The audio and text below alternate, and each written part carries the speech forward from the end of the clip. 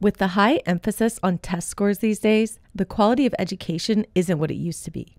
Teachers are pressured into teaching curriculums that might not always align with their values.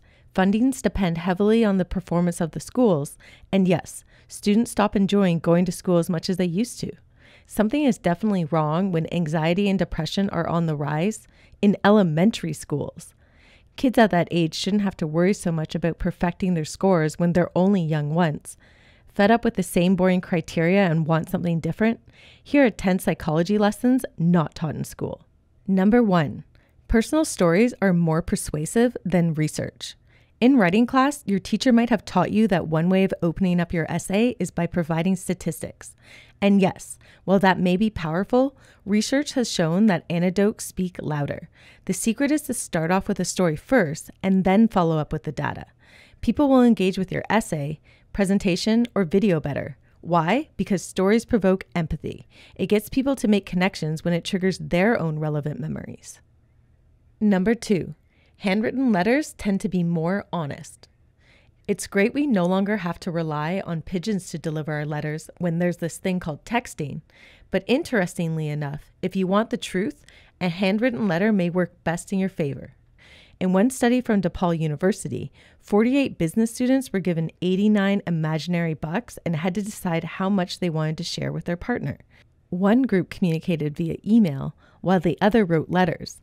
The group that wrote emails lied about the amount of money more than the group that handwrote letters. The same results occurred for managers who took part in the study, showing that they were more likely to lie over email exchanges instead of pen and paper. Number 3, we think we're more important in how events work than we really are. Today's age gets a bad rep for being narcissistic when we enjoy taking selfies.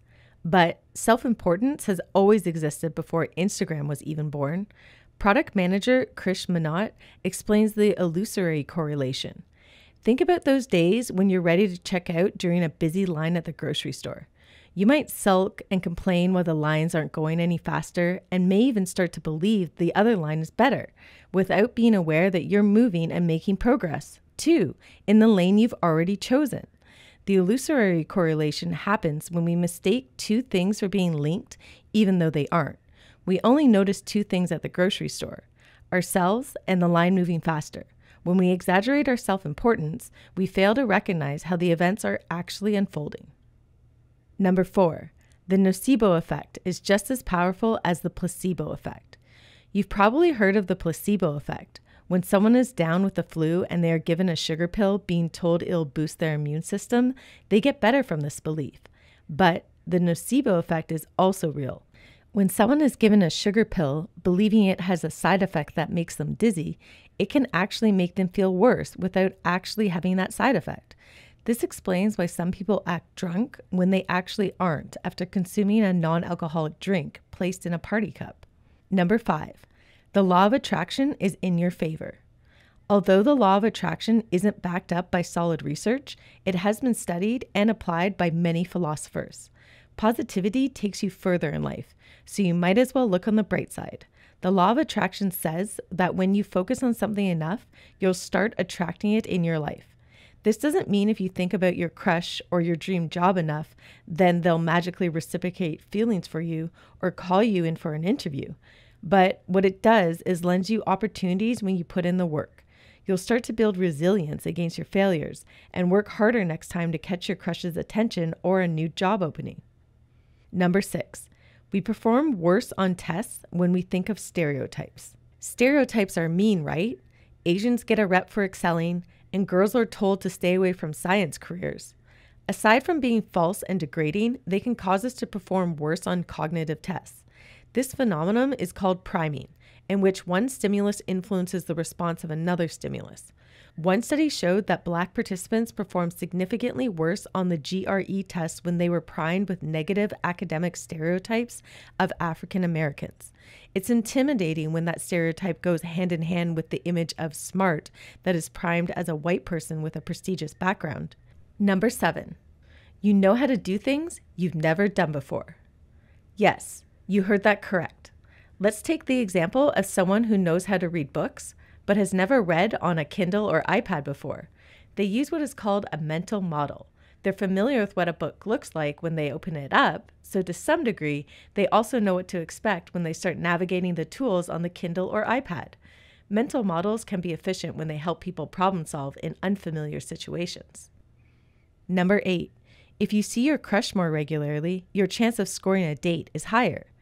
This is called the mere exposure effect. This doesn't mean that chance is necessarily 100%, but people generally start to like things they are exposed to on a daily basis.